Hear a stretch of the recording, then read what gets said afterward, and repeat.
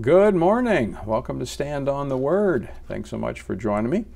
Afraid of the people and struck by the presence and the disposition of Jesus, Pilate tries to wash his hands of Jesus in Matthew chapter 27, which is our passage for today. Verse 24, when Pilate saw that he could not prevail at all, but rather that a tumult was rising, he took water and washed his hands before the multitude, saying, I am innocent of the blood of this just person.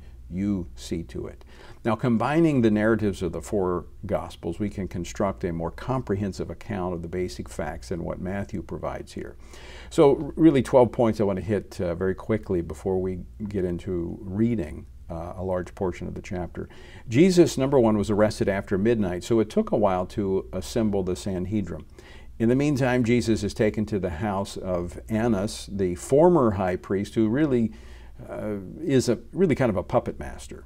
So Jesus then is taken to Caiaphas, the sitting high priest, which is the son-in-law of Annas. Now Jesus appears then before the full religious council, the Sanhedrin. Jesus then is taken to Pilate, the Roman authority, because the Jewish leaders did not have the authority to actually execute people. So then Pilate finds that Jesus is from Galilee. So in an attempt to sidestep the situation, he sends him to Herod Antipas, who was the governor of that region of Galilee. Herod Antipas was the son of Herod the Great, whose kingdom was divided among his three sons when he died. So there were three sons. Antipas was given the Galilee region, Philip the Gentile area north of Galilee, and Archelaus was actually given the prime area, and that was Judea. However, there were so many problems surrounding him that Caesar Augustus took the territory from him and established a Roman governorship, Pilate being the fifth Roman governor there in the area, in Jerusalem and Judea. Herod doesn't want to handle the situation, so he sends him back to Pilate. Pilate tells the Jewish leaders Jesus is innocent and says he'll punish Jesus and release him. The priests, they balk at the offer. A crowd builds, and Pilate offers then to release a prisoner, which was customary at the time of the Passover. The crowd, coached by the priest, instead of taking Jesus, demand Barabbas. Pilate tries to wash his hands of Jesus. Jesus is flogged by Pilate, who was hoping that that would satisfy the crowd. It does not. Pilate then a third time tries to persuade the crowd, but they accuse him at that point of being disloyal to Rome. He's fearful, and Pilate relents, orders that Jesus be crucified. So let's start at verse 2. And when they had bound him, they led him away and delivered him to Pontius Pilate, the governor. Then Judas, his betrayer, seeing that he had been condemned, was remorseful and brought back the 30 pieces of silver to the chief priests and elders, saying, I have sinned by betraying innocent blood. And they said, what is that to us? You see to it. Basically, that's your problem. When Judas realized that Jesus had been condemned to die, he was filled with remorse. That was not really his plan. He takes the money back and declares Jesus is innocent, but the religious leaders didn't care. Judas had served their purposes. Verse 5, then he threw down the pieces of silver in the temple and departed and went and hanged himself. Now, some often ask the question, could Judas have been forgiven and restored to his relationship with Jesus? I mean, Peter denied Jesus 3 times, and he too was remorseful. He went out and wept. And we'll read later that he was restored to fellowship with Jesus. Judas could have been, but he took his own life instead of persevering. Suicide is the means by which Satan often secures the souls of the lost. Verse 6, but the chief priest took the silver pieces and said, it is not lawful to put them into the treasury because they are the price of blood. You know, what hypocrisy. They kill an innocent man, but they're concerned about putting tainted money into the temple treasury. You know, Jesus' words so accurately described these religious leaders when he said, you blind guides who strain out a gnat and swallow a camel. Verse 13, then Pilate said to him, do you not hear how many things they testify against you?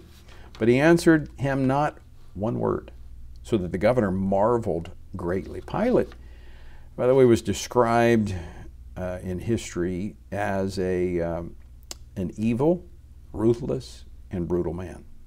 Yet he saw something in Jesus that caused him to marvel, which explains why he tried to avoid condemning Jesus to death.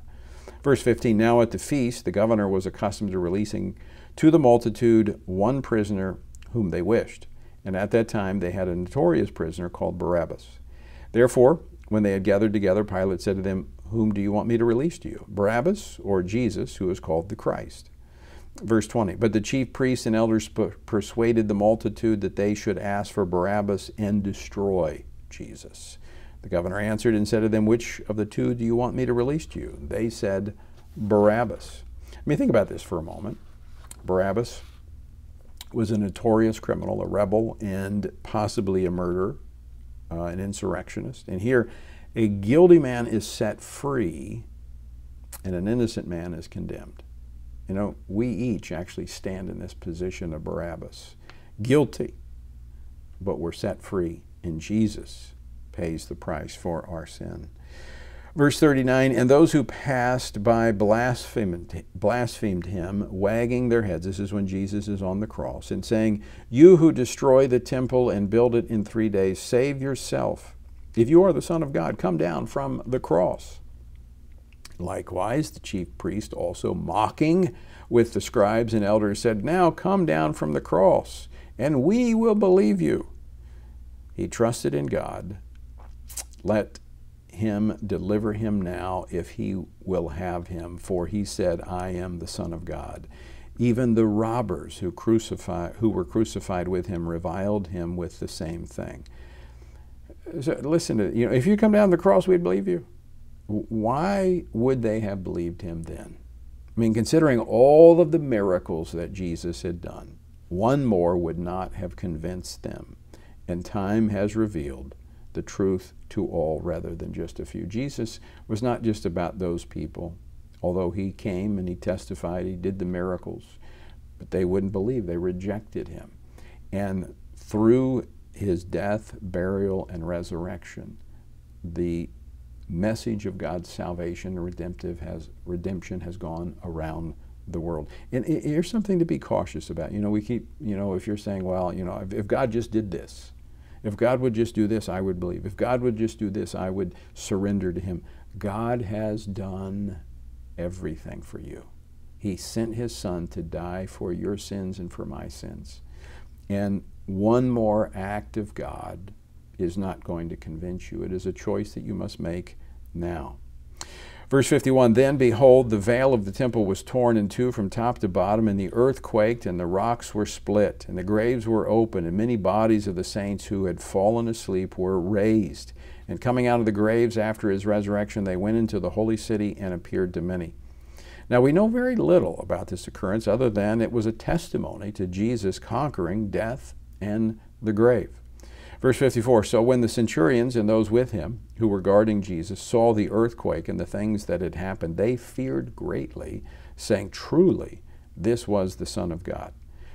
Hardened Roman soldiers, gripped by the reality of what they saw standing at the foot of the cross.